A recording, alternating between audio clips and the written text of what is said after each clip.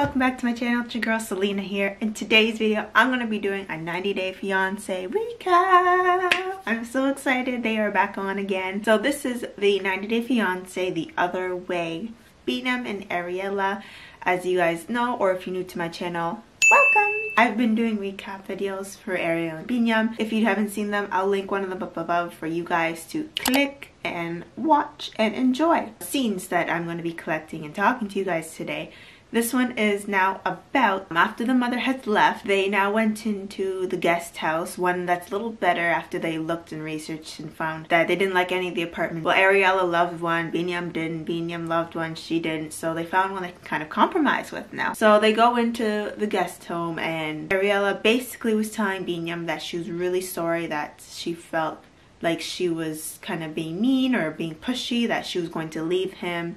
And she knew that really hurt his feelings because really and truly, like, she was just I think she's just saying it, one, because she's stressed, and two, she's pregnant, so her hormones are through the roof. Biniyam's like, it's totally fine, it's okay, I understand where you're coming from. She was saying that I've been looking at things here and they're very expensive. And she was looking for something for the baby, and it was like $400. And he's like, yeah, things are very expensive here. So she was saying that, okay, let me ask my mother. She can bring some stuff in here for us while, like, after, I think the mother is supposed to come during the time that she's going to have the baby, so she can be there in the delivery room or during the whole process, kind of be her motivation in a sense. And so she was saying, let me ask my mom, I'm gonna write a list and she can bring some stuff for us. And BM, that's a great idea. Like, things are very expensive here, better that she brings it and then we actually have it. So now the next scene is where they go car shopping. I know a whole lot about car shopping, let me just tell you.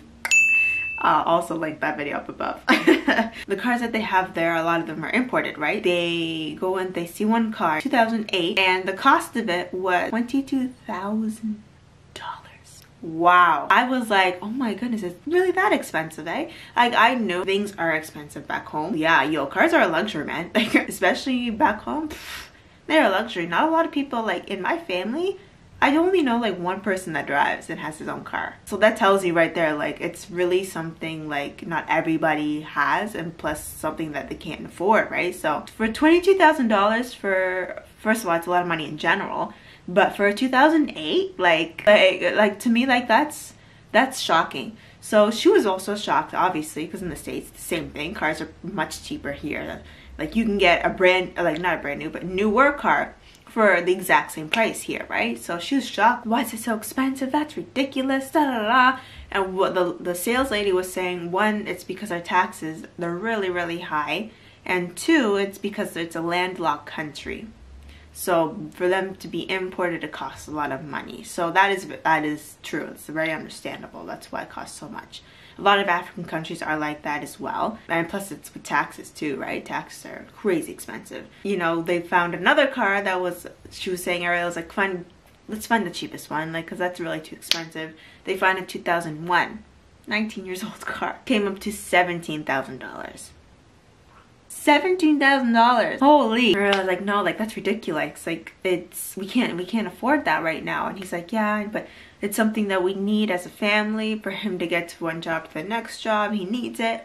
It's understandable. It's nice to have a car because then you can go, say if you have multiple jobs, you're not jumping from bus to here to there. You're just getting your car and go. But back home, it's a luxury for that. So I understand where he's coming from, but for that amount of price, they need to really realize what they need and what they want, if that makes any sense. That's just basically that part. They go car shopping. Crazy expensive prices, and Ariel is not happy again. Once again, when is she ever happy? I'm just joking.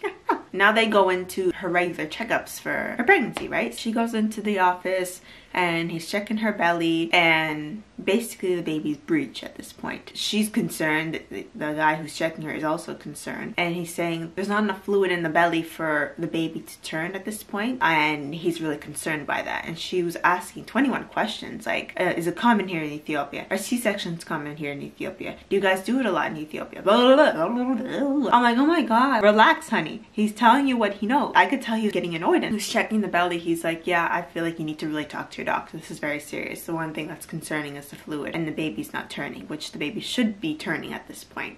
because she's getting close to her pregnancy, the end of her pregnancy. You know, other than that, he said the baby looks healthy and whatnot, but that's really concerning. So after she finished asking 21 questions and he kept telling her, you need to just talk to your doctor, he'll give you more information, she was concerned and she's like, well, all he kept telling me is talk to my doctor, talk to my doctor. I'm like, yeah, because he's not your doctor. He can't disclose that information. He's just telling you what he's seeing and showing you. That's it. Like, it's not his job. The doctor's job is to tell you what is going on. Even in the States, they do that. Sorry, that's just how it is. They take her to, I don't know if it was the doctor. She goes in, they show her on the computer. The lady's basically saying, like, your fluid is really low and it's really concerning. And at this point, like, we can't wait any longer, because Ariela's like, can we wait any longer for the baby to be able to turn? And she said no. Even where you come from in the States, they're not going to make you wait. It's very serious. We're going to have the baby now. And she's like, okay, how soon should I have the baby then? She goes, today. Ariela flipped that out. Like, she was like, oh my god. Whoa. First, I get it. You're not thinking of having a baby all of a sudden, but just her reaction was like, you could tell she's really not ready at all. Like, this pregnancy, she was not even ready since day one. You can tell. But she should have thought about this before she slept with him. Just saying. The lady said basically you gotta have your baby today. There's 2 other serious cases before you. You're the 3rd one. You need to get ready. For now, you just need to relax and breathe. Okay, Ariela. And every time she saying okay, Ariela, she's like, okay. That basically what happened. She basically had to have that baby that day. Like, there was no waiting whatsoever, which is very serious. What Biniyam was saying, which I found was really interesting, I don't know if he said it in this scene or the next scene where they actually get her to the room where she's gonna have the baby, but he was saying something interesting that I found was, I've never heard it before, was basically saying in their culture that, like in Ethiopian culture, that the stronger the love and the stronger the bond is when you're pushing out the baby naturally, but when it's a C-section, it's not. So you don't have a stronger love or bond with your baby. I'm like, that's interesting. I've never heard that before, because that's very false. The things that I'm hearing, and you know, like the different traditions and ways that they have things set up in Ethiopia is very interesting, and I've never heard it before. So I always gotta ask, like, a family member, like, is that true? Is that real? Baptizing the baby, that was kind of interesting too. My mom's never heard that either, and I'm like, okay, good to know. Him being concerned about that, he's also concerned of the baby and the mother's health, and you know, it's really serious. So they go into the surgery room, and Ariela is freaking the out again. No, before that, she's like laying there, and Biniyam's like, are you okay? Is everything good? And she's like, no, everything's not good. Of course not. And so she's like, I just want to call my mom. So she calls her mom. It sounded like she was sleeping when she called her mom. Like, probably the time difference screwed her up. So she probably called her mom like 2 a.m. So she calls her mom, and she's like, Mom. She's like, hey, is everything okay? She's like, no, I'm having the baby today. She's like, the baby? You're having the baby today? She's like, yeah. She told her basically what happened. She's like, oh my goodness, Ariela. I wish I could be there. I could be there with you. I could be your most support. But she was basically saying, you can do this. You got this. Do not worry. Everything was going to be okay. Which was really sweet. Like, I love her mom. She's very real, and she's very wholesome, and I love that about her. So she was basically saying, you can do this, Ariela. Don't worry. I will be there after when the baby's born. It's gonna be okay. Don't worry. So it did help Ariela a little bit, I could tell.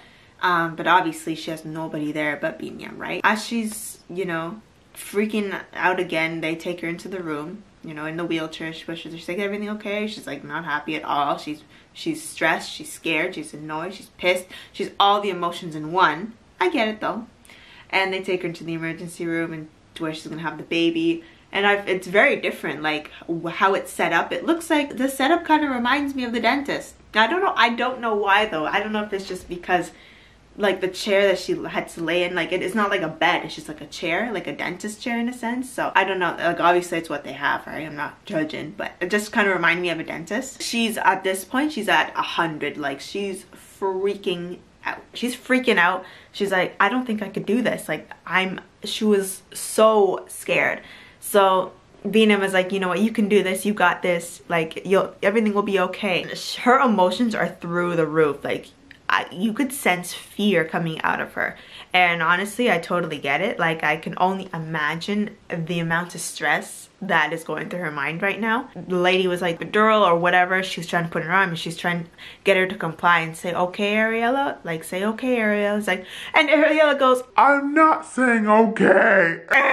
I died of laughter. I'm sorry, y'all, but that made me laugh so hard. She's just blocking out everybody. So I think that's where they left off at that point, is where she's freaking out, she's not complying, but she's having that baby. She's having the baby. I'm really interested to see what happens next and what goes on. I want to see what the baby looks like. And the mother's gonna be coming too, which is gonna be awesome. We get to see her again. If you guys enjoyed my little recap, make sure you give it a big thumbs up. Comment below your favorite scene from, I guess, these little clips that I talked about. Please subscribe to my channel if you haven't already. And I will see you guys in my next video or my next recap if you're watching for the recap videos. Until next time, bye.